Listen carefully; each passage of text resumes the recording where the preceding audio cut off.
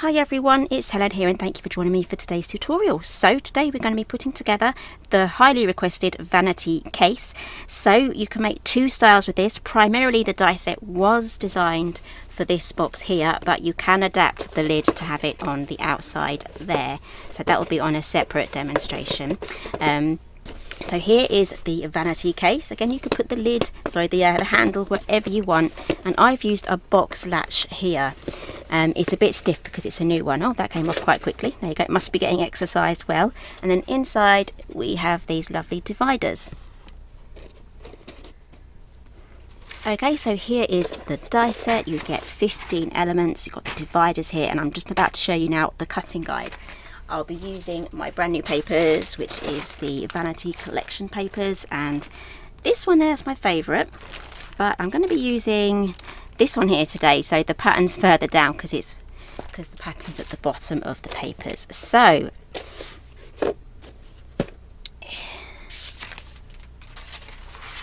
I'm going to put this here so I can show you what I've cut out. So you're going to be needing one of these long ones, which is this one, one of these ones here, which is this one each of those two, so I have those cut already, and one of those, and this is a layered, so I'll be easier if I actually show you what I physically cut out. So I have two of the stitched mats out of my patterned paper and four of these ones here, and I'm using Creative Expressions in, I think it's called Stone, but there's a few different greys on the Craft Stash website where you can have a browse there.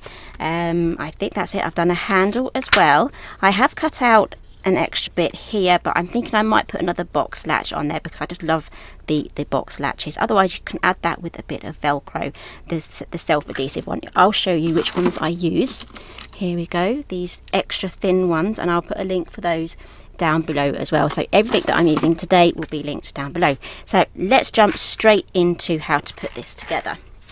Super duper easy and straightforward. So I've already added some red double-sided tape here to the inside. So I've got my good side on the outside and I have the inside here. So that's where I'm putting in, because when we add these around these parts here, we're going to double layer it. It's going to be nice and super strong and sturdy, and I'll show you exactly how I'm going to do that. So these thin ones here are going to be for the lid, and these are going to be for the base. So let's get these popped together first. So I'm only going to put, there's two score lines here and two score lines here. I'm only going to score, or fold, sorry, but it does all the scoring for you.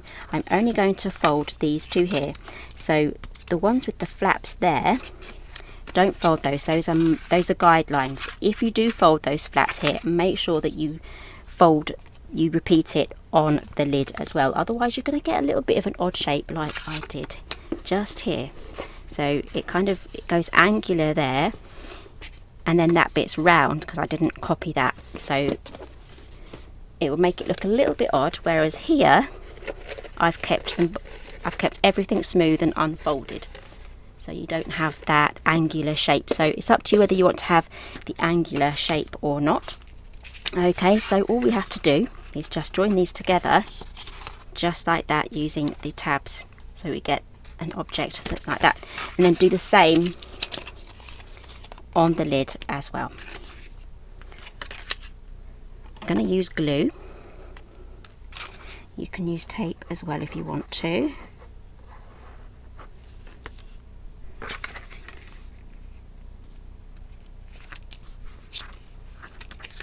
Just line everything up the best you can.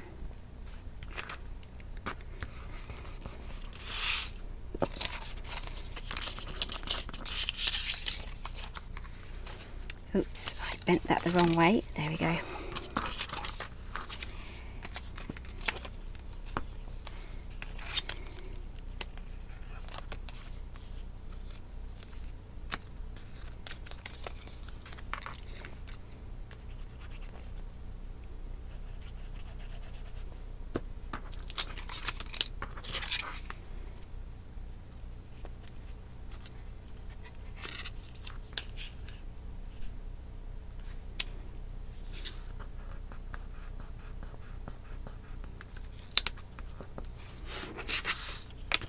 Okay, so before I join these together, I just want to take off the backing tape. It's a lot easier to do that at this point.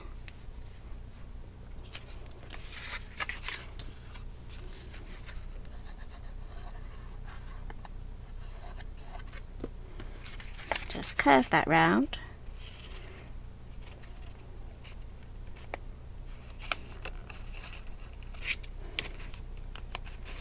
There we go. That is that one done. Do exactly the same for this one.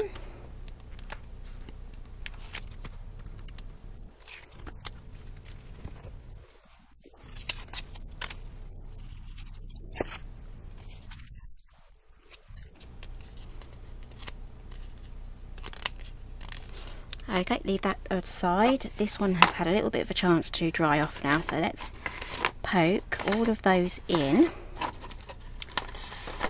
There we go. It's kind of like a little wagon, isn't it? Okay.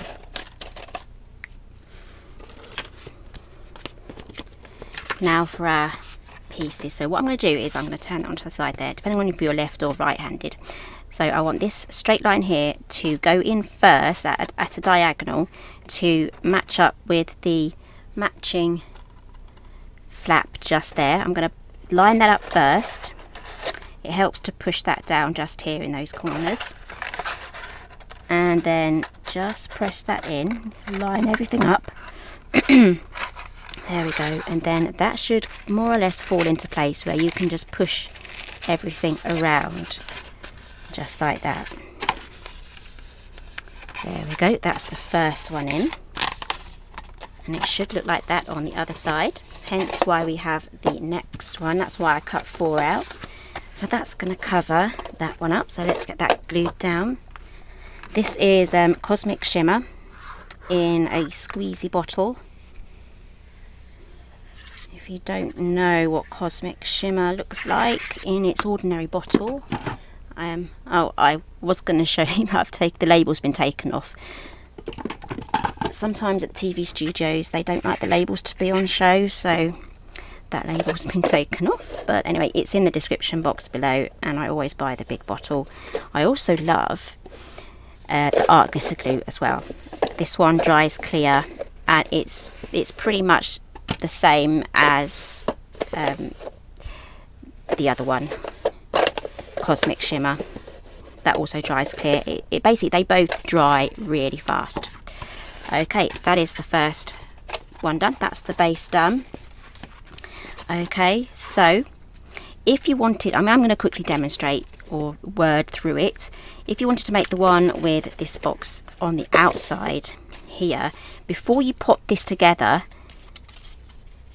add it around the center, around the outline, and then glue it closed whilst it's still there, and then you can lift it on and off. However, it wasn't designed for that because we wanted the lid to go flush with the top, just like for this set here. So you will get a little bit of a gap, but it is another option. So you will get a little bit of extra area around the top. But if you have any sort of trim, now this is the wrong sort of trim to go with that paper, but just as a demonstration, you can cover that up, even if it's just a trim like this and doesn't have pom-poms on, if you're not into pom-poms. But knock yourself out if you love pom-poms. So you can quite easily add that around the perimeter there, and that will cover any unsightly bits. But yeah, primarily the lid is supposed to go on like this, so it's good to have the different options and have a play around. Anyway, back to this one now. We're going to be doing exactly the same what we've done with the lid. So get everything popped in. There we go. I'm getting loads of ideas now on what I can make with this, so I will probably be going live, I think, with some extra ideas. I can think of 2 other things that I can make with this die set. That's not a vanity case. It's 2 other things that are completely different from each other. and I think I'm going to have to demonstrate that. I did have one idea that's ready to go. Okay, here is my second idea. Everything's cut out, just need to make it, and that will be a tutorial as well. But now I've thought of a third idea, so yes, I'm going to have to make that into a tutorial as well. So I just need to find the perfect papers for that. You've got to get the papers right. Whenever I start a project, it's mostly inspired by the papers, unless I have a specific thing I have to make. But you know, with mini albums and things like that, I don't really even feel like making a mini album until I've decided or been inspired by the papers. That's always where it starts off. Okay, so there is that done. So this is the paper where all of the design is at the bottom, and it's kind of like more plain up the top. So it's a 12 by 12, and we're just going to glue that on. And I do actually need to die cut one more piece. I don't think I have it, so I can quite easily grab out my Big Shot. Again, this is going to be needing a large format die cutting machine, or if you have the Sizzix normal Big Shot and you have the extended platform, so it's long, basically these two pieces here are quite long. It will fit on the extended platform if you have that too. So it's basically for the length, not the width.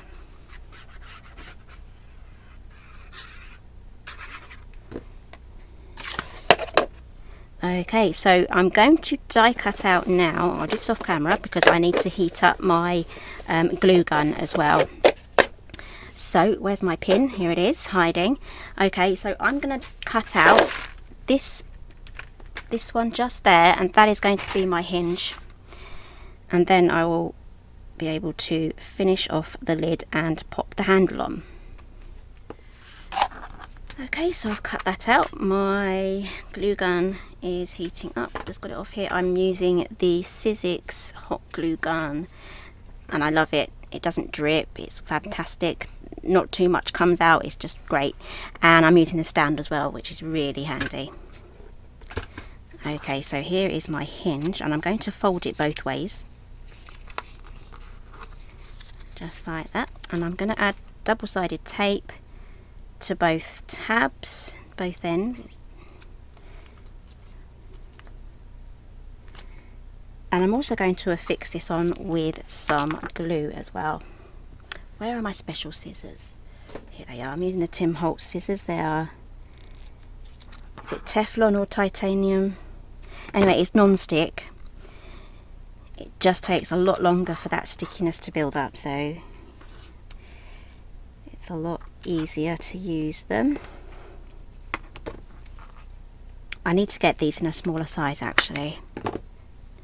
Okay, press that down.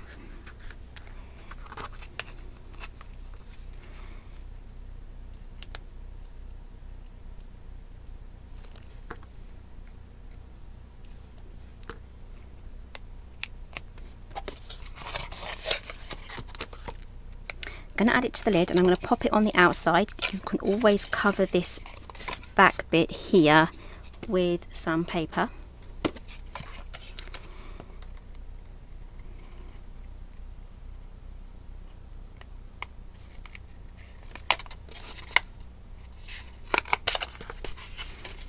And if you do want to, I didn't do it on that first one, but if you want to, you can just add a bit of glue just over that as well. That will give you a little bit more freedom when adding something super sticky to something, if you need to move it about.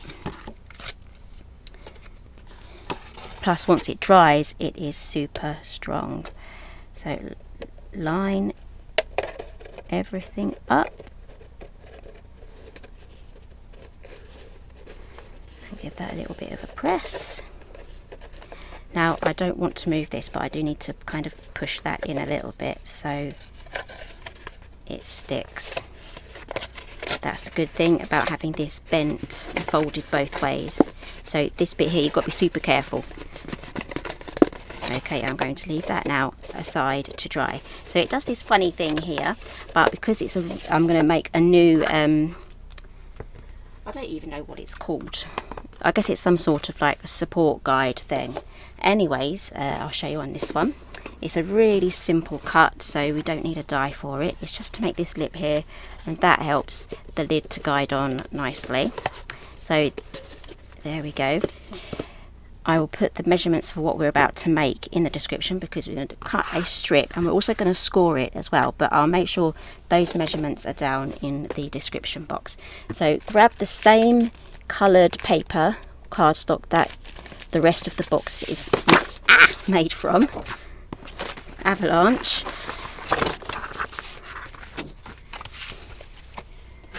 Famous last words. I'll tidy that up later, but yeah, I will do if I want to go to sleep tonight. Okay, so we are going to cut this at 3/4 of an inch by, I think it's 11. Let me double check that. Okay, so it's literally just the length of this, so that is 11 1/4. Alternatively, you could just cut another one of these out and maybe trim a little bit off.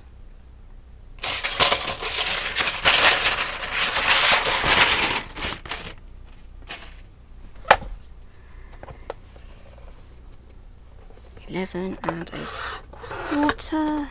I'm using the Fiskars Bypass trimmer. It's my favourite trimmer in the whole wide world.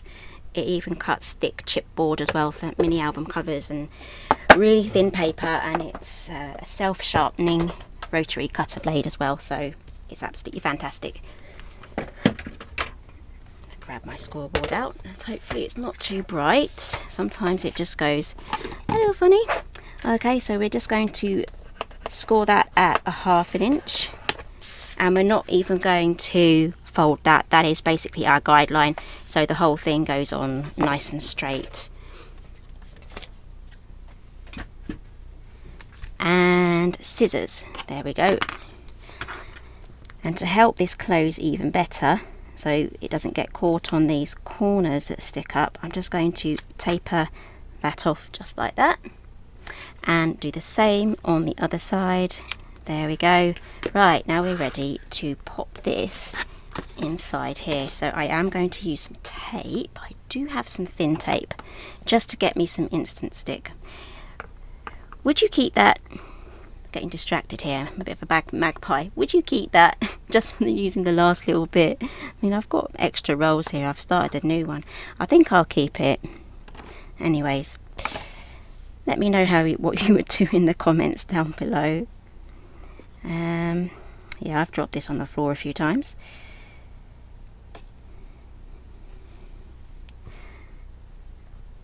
And I'm going to pop it on this way.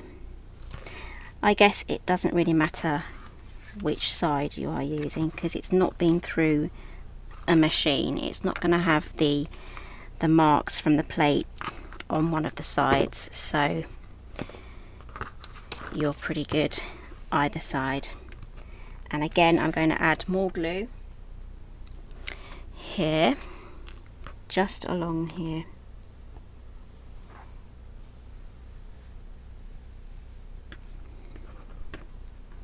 Okay, and it's just going to go from this section here to that section there.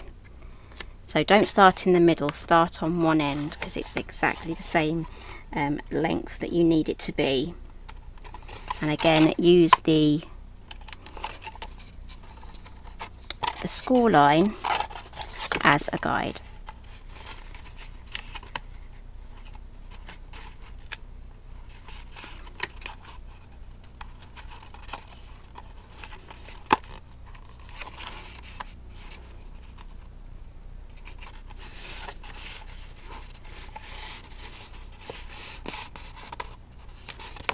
Okay, that has gone a little bit over. I think you'll be good to have that as 11 inches, not 11 1/4, because I accidentally took into account the extra tab, I think. So I'm just going to trim that off to make it look a little neater. There we go. Now that is going to support the lid when that sits on the top, just like that. Isn't that looking lovely? It's a little bit like those hat boxes I released last year as part of the occasions collection. That was quite nice. Okay, so we're going to make a clasp now and add that. Okay, so these are box latch or latch box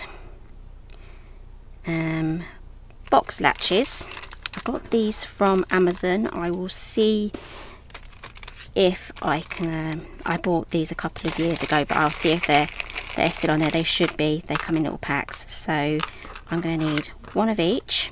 Now these are lovely. You can use them on mini albums, books, boxes, anything basically. So I am going to be attaching this with glue, so you only want to get glue where these holes are. Same for the other side as well, because the middle bits, well, basically they're a working mechanism there, so if you get glue there, it's not going to work. Okay, so as we're not using screws to put this in, we are going to use a bit of tape. Just find the hole, there we are, line everything up. Get everything straight how you want it to look when it's finally on your box, just like that. Okay, so grab some tape and then tape that in the right position, just like that. Just keep checking that it's straight, okay? And then what we're going to do is pop that on there, but I want to have mats here, so I'm going to cut some more mats here. I will leave the sizes for that down below as well as a little cutting guide, because you don't get the mats for these bits here. So I'm going to choose some papers, add the mats on, measurements will be down below, and then we'll be ready to pop on this latch here. Okay, so here it is. It's looking really nice now. I've used a secondary piece of paper just to get that done. I have some of the offcuts here. This is the top half here, so it's not completely white. It does have some of the colours in there from the bottom patterns, so I can then mat the back here with the more plain side. Okay, so let's pop on that box latch now, because my glue is definitely ready. Okay, so make sure you get the orientation right. So I have this coming down here with the buttony bit, this bit here at the bottom. You want it in that sort of position. It's hard to see through the tape. That's upside down, so we want it like that. Okay, I'm going to turn it over sideways, and I'm going to add glue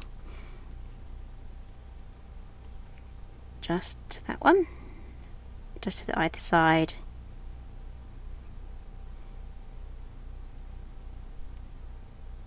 There we go. And then because I'm using the tape, keep it the right way,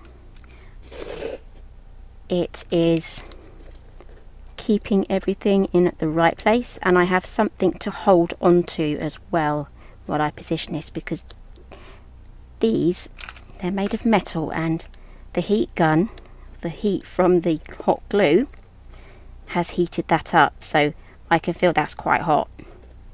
It's heated the whole thing up. Okay, so I'm going to leave that now just to set properly. Just press it down every now and then. Because there are holes on there, you may get a bit of glue just coming out the sides or through the top, but we can just trim those off with a pair of scissors. So I'm going to set that aside now just to dry.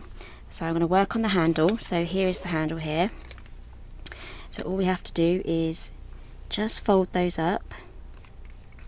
These don't need a score line on there, you can just do that. Because you have the choice here of whether you want them folded or not. So we have something that now looks like that. Grab a bone folder, my scissors are in the way, and just curve that. There we go, that just helps that. And then we can pop this just on there like that. You can have it there, or you can have it on the main section. I think for this one I'm going to pop it there, because I already have one, an example there with the handle on the top. It would look good, you know, either way. Okay, so once we've popped that on, we can then quickly go with the dividers. The dividers are optional. You can even pop a little mirror on the inside of the lid as well, or add a little pocket if you want to.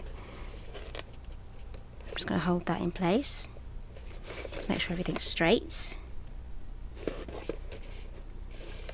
Now, using these lovely papers, you really don't need to add anything else as decoration, but if you really love that built up lacy and flowery look, you can really decorate that with like strings of pearls and all that sort of stuff. So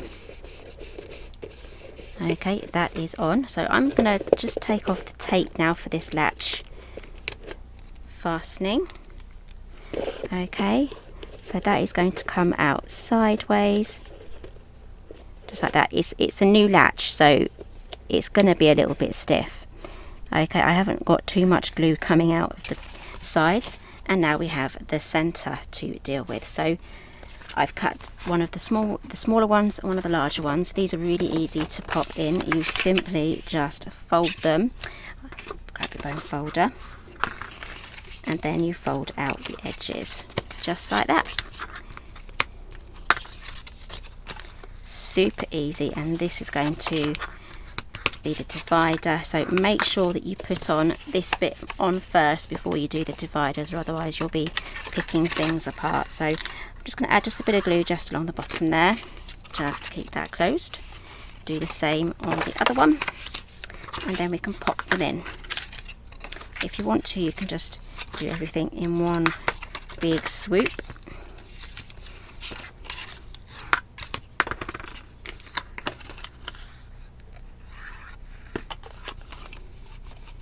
Okay, so this one here is going to go along the center, and as you can see, it's going to glue either side. So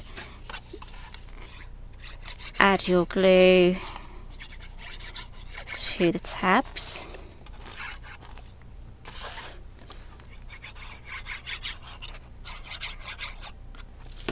Okay, so I'm going to get the first one in first. The folds at the top and the two ends are at the bottom. So we have a nice neat finish at the top. So get this as central as you can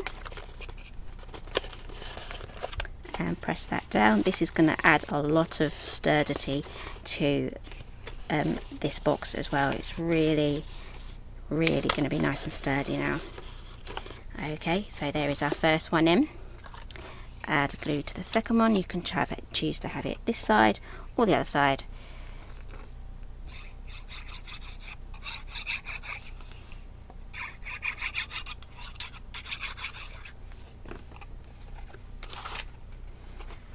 I think I'll go for this side, is a little bit bigger, so slide that in. There we go. This is going to be perfect if you're giving someone chocolates or other sort of knickknacks, little bath supplies. You could fit a bath bomb in one of those sections. And if you wanted to have a lining at the bottom, obviously put that in first. Use the mat for the top here, use the die for that to do another one at the bottom, make another one for the top, and then pop this in. And there we have our lovely vanity case. Isn't that beautiful? Pop that down, and then we can close that. There we go. And that is our lovely little vanity case. So I've got a lovely one there with the roses. This one is using the papers from my moving. This is one using the papers from my moving pages collection. I absolutely love this one. I'm going to give this one to my daughter because she loves anything colourful. This is going to look good next to my things. So that is how to put together the Simply Made Crafts vanity case. So if you like this one, give me a thumbs up. Everything that I've used today will be listed down below, and I've got plenty more ideas on what I can make with this die set too, so make sure that you are subscribed down in the corner for some more ideas. So thank you very much for joining me today, and I'll see you again next time.